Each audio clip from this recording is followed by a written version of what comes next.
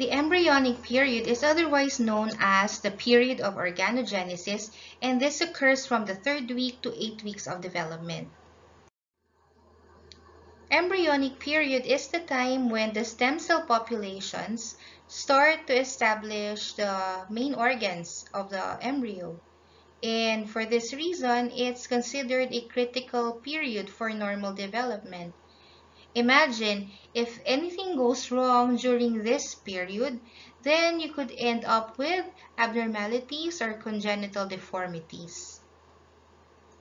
For this lecture, we are going to talk about the different periods of prenatal development, and then we'll describe what the embryonic period is characterized.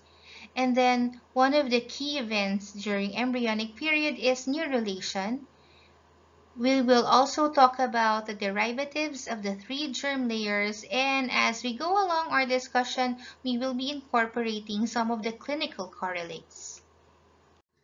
The periods of prenatal development would include the germinal period, which would be weeks 1 to 2. By the end of germinal period, you already have a bilaminar germ disc, and this would have already been implanted on the uterine lining. Embryonic period would be from 3rd week to 8 weeks of development. It is during this time that the embryo would be completely embedded in the endometrium, and a lot of other things would be happening during embryonic period, and this is the focus of our lecture today. This is followed by fetal period, which would be from weeks 9 up to birth. During this time, the embryo grows in size and complexity such that ventrally it forms 2 lateral body wall folds that eventually meet at the midline and fuse to close the ventral body wall. Because of this, the endodermal structures are enclosed inside, followed by the mesodermal derivatives in the middle, and the outermost layer, the ectoderm, remains at the outside. The closure is actually aided by the head and tail folds that would cause the embryo to curve into a fetal position. All of this would create a 3D body plan for the embryo, whereby you have a tube within a tube body structure. Neurulation is also another important event, as well as the formation of the main organs during organogenesis. So what is neurulation? It's actually a process whereby the neural plate forms the neural tube. And once the neural tube is complete, then the central nervous system would be represented by a closed tubular structure where the narrow caudal portion develops into the spinal cord, and the much broader cephalic portion will develop into the brain vesicles, eventually forming the brain.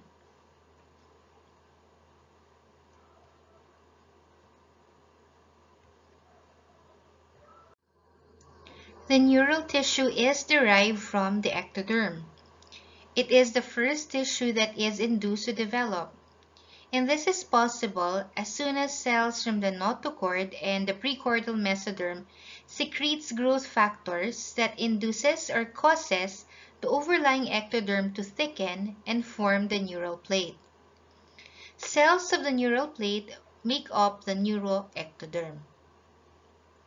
Fibroblast growth factor is one of the signaling molecules that induce the formation of the neural tube by inhibiting the expression of bone morphogenetic protein 4 or BMP4.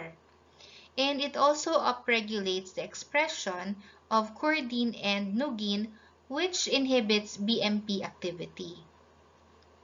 But why must BMP4 be inhibited before neural induction can happen? It is because if BMP4 is expressed in a gastrulating embryo, the ectoderm is induced to form epidermis, and the mesoderm will form intermediate in the lateral plate mesoderm. And so, in the absence of BMP4, the ectoderm can become a neural tissue. At the cranial region, secretion of three other molecules like nugin, chordin, and follistatin present in the organizer, in the notochord, and in the precordial mesoderm are responsible for inactivating BMP, and they also neuralize the ectoderm to form the forebrain and midbrain types of tissue. They also cause the mesoderm to become notochord and paraxial mesoderm. In the caudal region, induction of caudal neuroplate structures, like the hindbrain and the spinal cord, depends on two secreted proteins, which are Wnt3A and FGF. This 20-day-old embryo already has 3 pairs of somites, and you will notice that by the end of 3rd week, the lateral edges of the neural plate become elevated, forming what you call as the neural fold.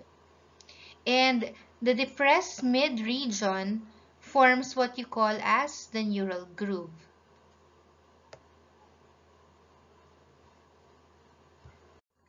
In this 22-day-old embryo, notice that gradually the neural folds approach each other in the midline here, where they fuse, and fusion begins in the cervical region somewhere around the 5th somite, and it will proceed cranially, going to that direction, and also caudally, going to this part here. And as a result, you now form a neural tube.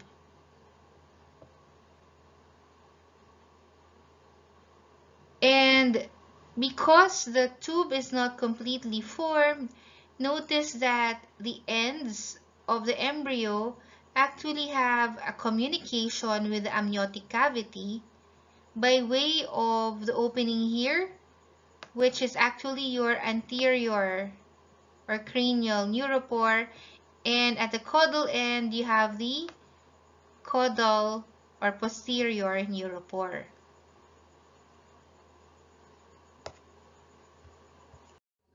This is a 23-day-old embryo, and again it's showing the opening at both ends of the embryo, whereby you still have the anterior neuropore here and also the posterior neuropore here at day 23. Now, closure of the cranial neuropore occurs at approximately day 25. That would be somewhere around 18 to 20 somite stage. Meanwhile, notice that the posterior neuropore is still open at day 25.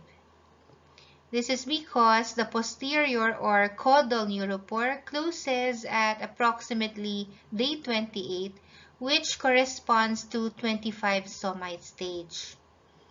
And when that happens, we can say that neurulation is already complete. And you now have a central nervous system that is represented by a closed tubular structure. The narrow caudal portion of the tube becomes the spinal cord, and the much broader cephalic portion will form the future brain. What would happen if the neural tube fails to close? If this happens at the caudal region, like in this figure here, then that condition is called spina bifida. The most common site of spina bifida will be in the lumbosacral region, like in this picture here, suggesting that the closure process in that area may be more susceptible to genetic or even environmental factors.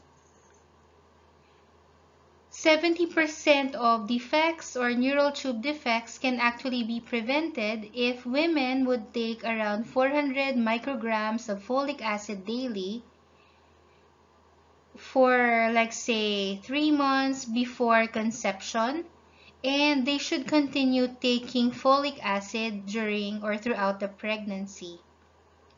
There are now medical procedures or surgical procedures that are possible for the treatment of neural tube defects like spina bifida in utero. So please watch the video link that I will provide. But if the neural tube fails to close in the cranial region, then most of the brain will fail to form, and the defect is called anencephaly. As the neural folds elevate and diffuse, here, cells at the lateral border or at the crest of the neuroectoderm here will begin to dissociate and leave the rest of the neuroectoderm, and it will go here in the mesodermal region. Migration of these cells, which are called the neural crest cells, can follow two pathways. One would be a dorsal pathway through the dermis, where they enter the ectoderm through the holes in the basal lamina, and they will eventually form the melanocytes in the skin and also the hair follicles. And the second pathway would be a ventral pathway, where through the anterior half of the somite, they would become sensory ganglia, sympathetic and enteric neurons. Some might even become the Schwann cells and cells of the adrenal medulla. So the neural crest cells also form and migrate from the cranial neural folds, leaving the neural tube before it closes. Now, those cells are very important because eventually they will contribute to the craniofacial skeleton. And there are many other structures that the neural crest cells can develop into. And that's the reason why they are sometimes referred to as the fourth germ layer. The induction of neural crest cells would have something to do with the concentration of bone morphogenetic protein or BMPs, as well as other signaling molecules. In the case of BMPs, if the ectoderm is exposed to high levels of BMPs, then it will develop into an epidermis. But if the ectoderm is exposed to low levels of BMPs, it develops into a neuroectoderm and becomes a neural tissue. Now, there are some cells at the borders that would be exposed to intermediate concentrations of BMPs, and these are the cells that will later on become the neural crest cells. Of course, all of this would have something to do as well with the presence of signaling factors such as FGF and WNT proteins, and even PAX3, which specify the neural plate border and also induce neural crest cells formation. But other than that, there is a second wave of transcription factors, for example, snail and FOXD3, which specify cells as neural crest cells, and slug, which promotes the crest cell migration from the neuroectoderm. In other words, the fate of the entire ectodermal germ layer actually depends on BMP concentrations as well as the presence of other signaling molecules. And abnormal concentration of any of these would be associated with neural crest defects, for example, in the craniofacial region, as demonstrated in some laboratory animals.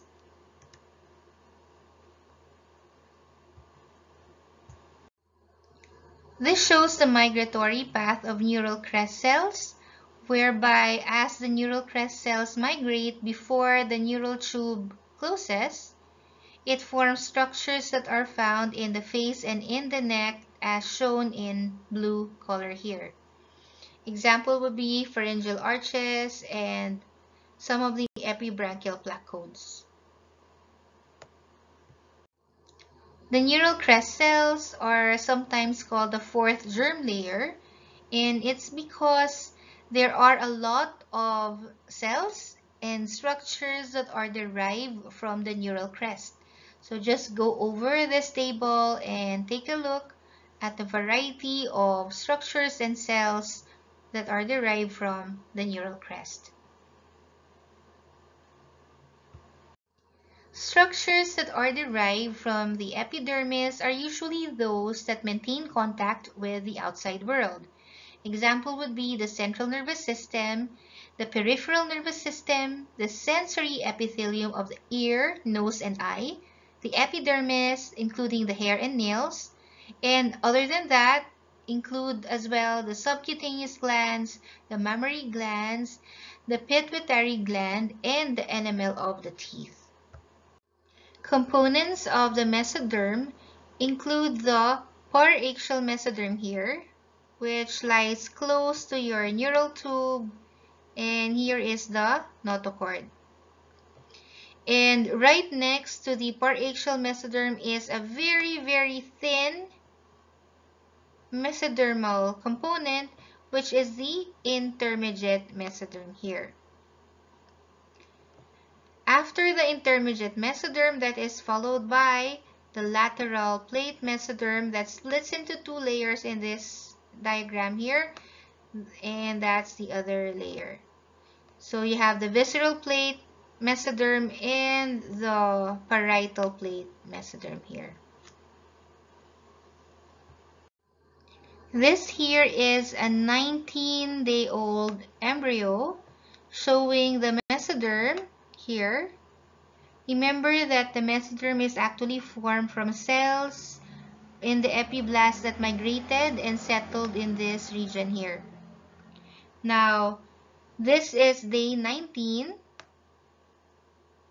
and day 19 shows you that the mesoderm has already developed much, forming now the paraxial mesoderm, the intermediate mesoderm, which is this very small mesodermal tissue there, and also the lateral mesoderm.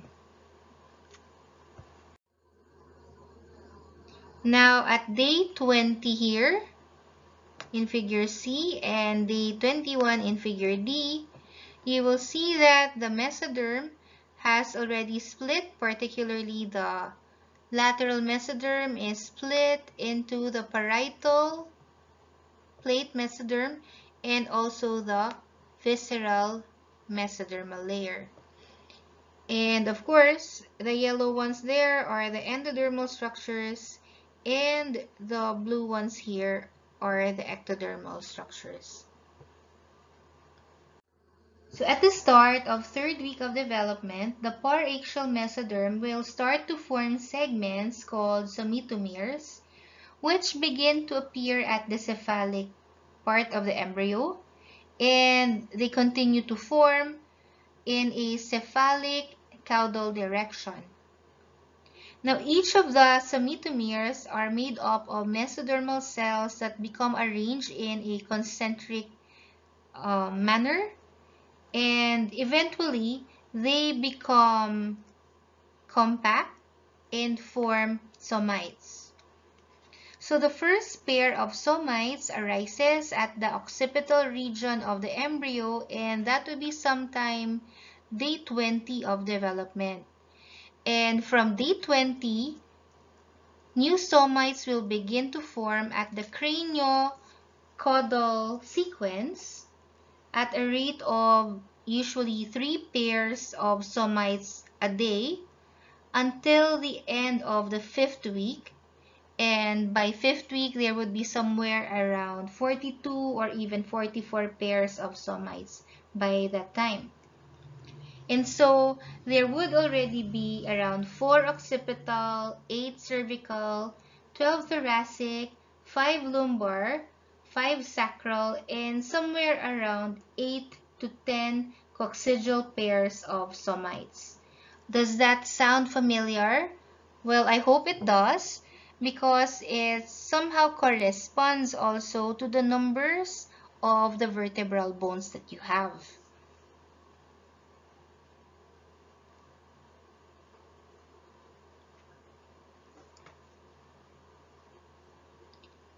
Another important thing to note is that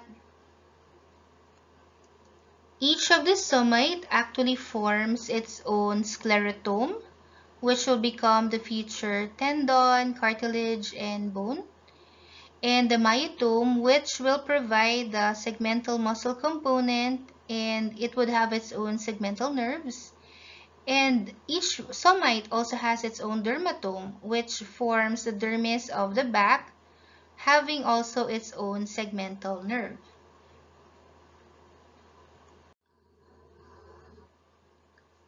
So when somites first form from the pre-somatic mesoderm, they actually exist as a ball of mesoderm resembling fibroblast-like cells. And these cells will undergo a process called epithelialization and will arrange themselves into a donut structure around a small lumen, and by the beginning of fourth week, cells in the ventral and medial walls of the somite will lose their epithelial characteristics and they become mesenchymal again. And as they become mesenchymal, they actually shift their position so that they now surround the neural tube and also the notochord. And collectively, these cells form the sclerotome that will differentiate into the vertebra and the ribs. Cells at the dorsomedial and ventrolateral edges of the upper regions of the somite will form precursors of the muscles, while cells between these two will form the dermatome.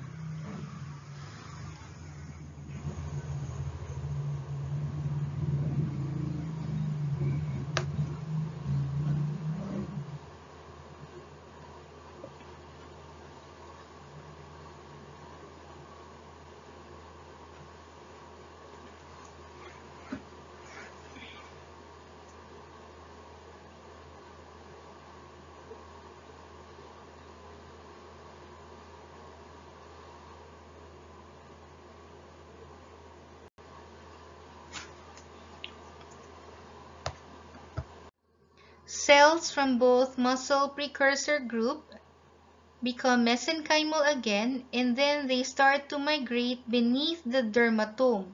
And so you can see them here now. Okay.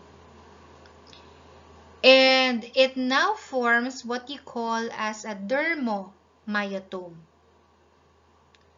Apart from that, cells from the ventrolateral edge would migrate into the parietal layer of the lateral plate mesoderm, and these will later on become the musculature of the body wall. For example, the external and internal oblique muscles and the transversus abdominis muscles originate from that. And most also muscles found in the limbs. Meanwhile, cells in the dermomyotome, so cells here in your dermomyotome here, okay, will ultimately form the dermis of the skin of the back as well as muscles for the back and the body wall. Example, the intercostal muscle and some muscles of the limbs. Now take note, each myotome and dermatome will retain its innervation from the segment where it originated, no matter where the cells will migrate. And thus, I cannot overemphasize. Each of the somite will form its own sclerotome, its own myotome, and its very own dermis. They also have their own segmental nerve component. So how is the somite differentiation regulated? Expression patterns of genes that regulate somite differentiation would include the sonic hedgehog or the SHH, the Nugin, and these are actually secreted by cells found in the notochord here, as well as cells from the floor plate of the neural tube. And it will cause the ventral part of the somite to become sclerotome. So it causes it to become migratory, developing into a sclerotome. And these cells will now express PAX1, which in turn will control chondrogenesis and vertebrae formation. WNT proteins, in the meantime, from the dorsal neural tube, this one here, okay, will activate PAX3, and after activating PAX3, it will cause now the formation of the dermomyotome, whereby what the WNT protein does is it will also direct the dorsomedial portion of the somite to differentiate into muscle precursor and therefore express muscle-specific genes like the MYF5 here.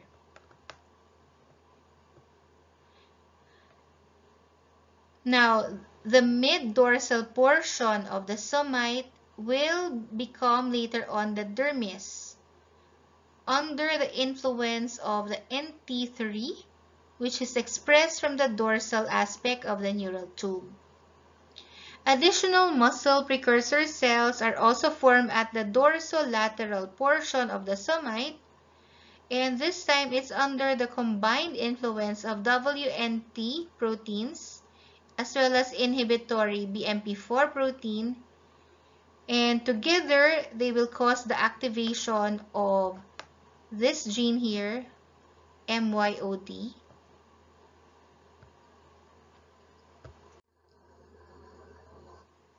The intermediate mesoderm in the meantime will differentiate into urogenital structures except for the bladder.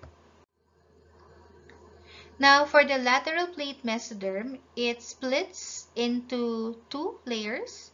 You have the parietal, otherwise known as the somatic layer, which lines the intraembryonic cavity, and there is also the visceral or the splanchnic layer, which will surround the organs. The mesoderm from the parietal layer, together with the overlying ectoderm, will form the lateral body walls, which we described earlier. And these folds, together with the head and the tail fold, will be responsible for closing the ventral body wall. The parietal layer of the lateral plate mesoderm will form the dermis of the skin in the body wall and the limbs, the bones and connective tissues of the limbs, and even the sternum. The sclerotome and the muscle precursor cells that migrate into the parietal layer of the lateral plate mesoderm in the meantime will form the costal cartilages, the limb muscles, and most of the body wall muscles.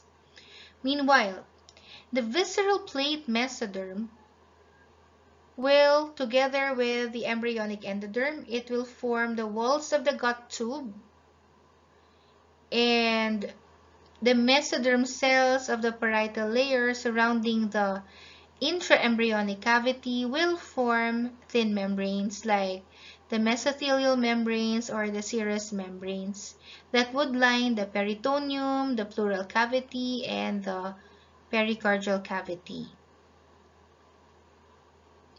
The mesoderm cells of the visceral layer will also form a thin serous membrane that surrounds the organs.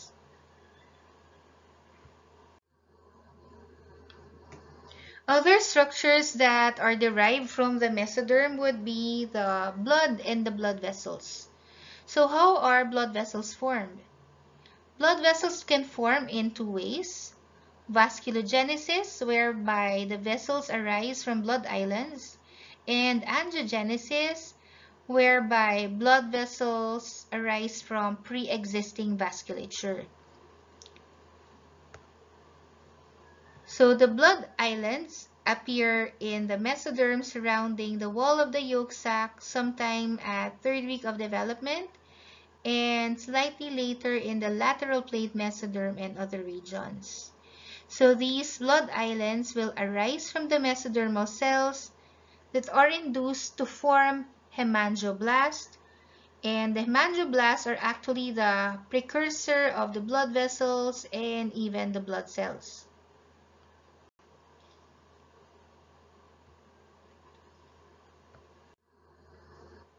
So, during vasculogenesis, fibroblast growth factor 2 will bind to its receptor found on the mesodermal cells, and it will cause the mesodermal cells to become hemangioblasts.